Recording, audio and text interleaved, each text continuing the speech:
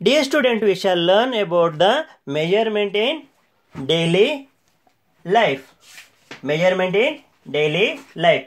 In everyday life, measurement are often necessary. For instance, the amount of cloth required for a dress, the weight of grocery, and the vegetables to be bought, the amount of sugar needed for a cup of tea, or the amount of petrol to fill in a car are all measured.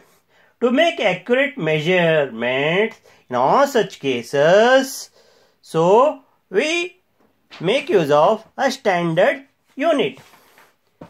Now let us learn about the standard unit. Now, a standard unit is a definite and convenient measure so that it remains the same whenever, by whoever and wherever it is used. It is a definite and convenient measure so that it remains the same whenever, by whoever and wherever it is used.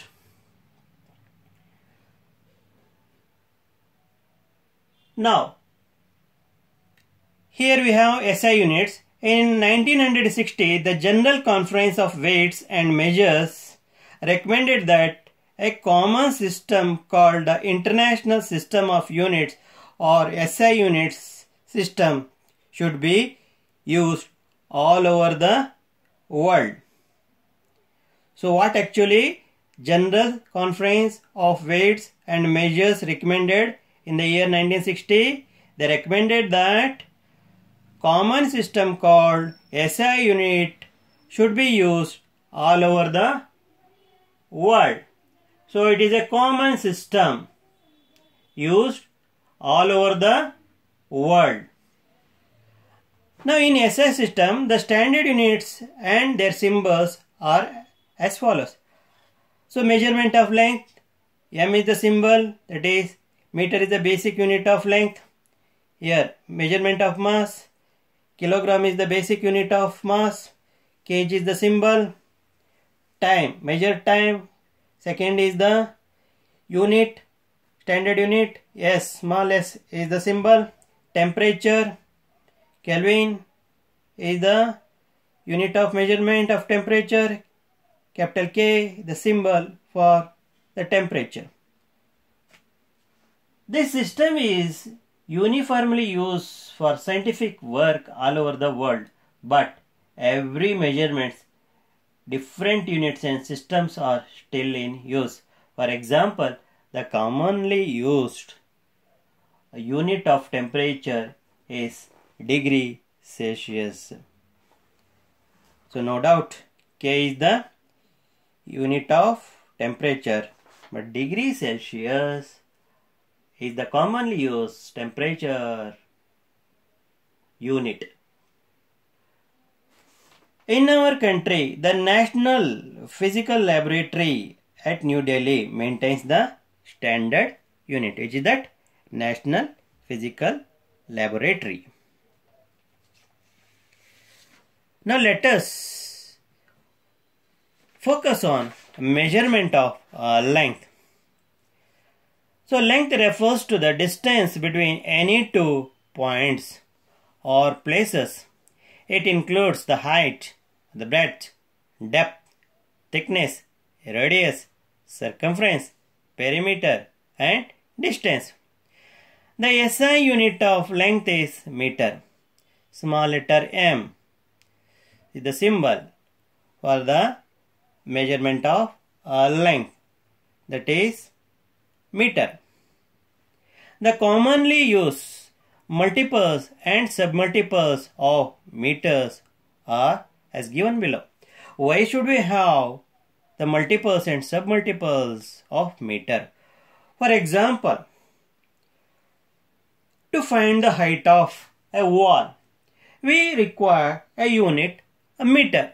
Maybe it is 2 meter or 3 meter.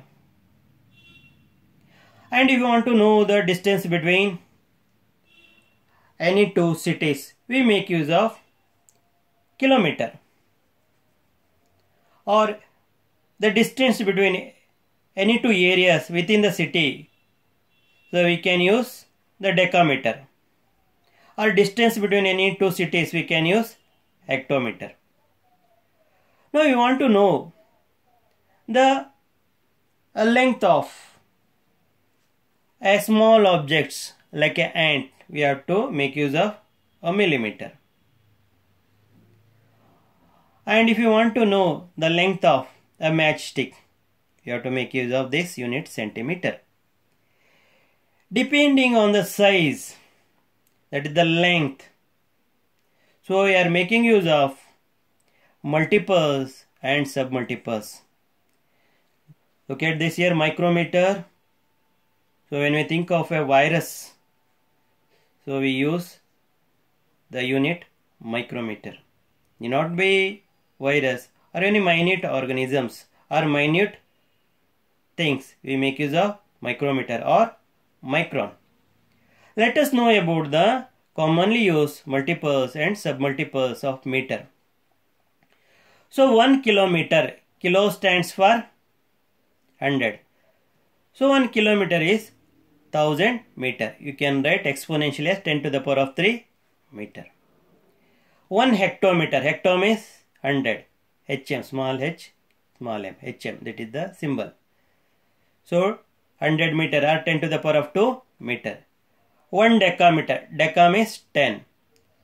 So 10 to the power of 1 meter. Then 1 decimeter.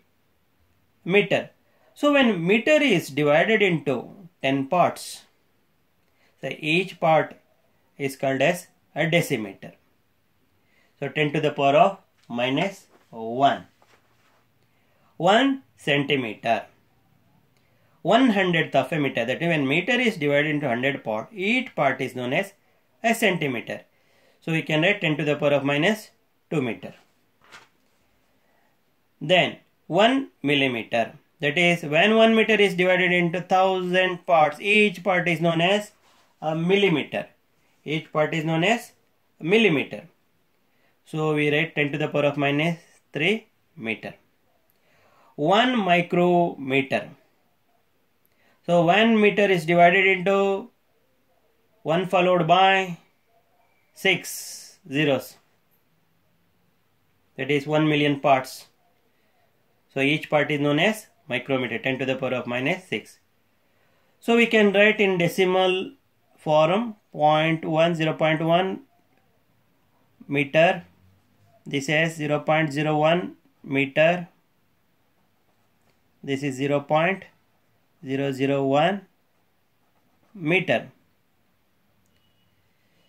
So here also we can write 0.1, 2, 3, 4, 5, 6.